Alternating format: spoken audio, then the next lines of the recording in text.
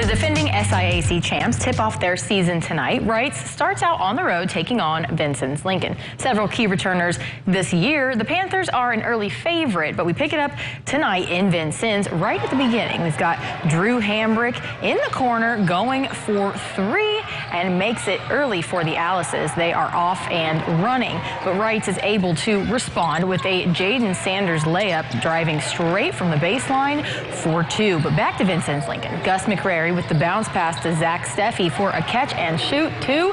Then it's Darius Hill up and over for two more. Vincennes Lincoln would lead Reitz 19-12 after one quarter of play, but Reitz has the final say. Braylon Langley with the hoop and the harm as Evansville Reitz comes back to beat Lincoln in a good game. It's a close one. They squeak it out 62-60, and Isaac Higgs with 28 points in the Panthers win tonight.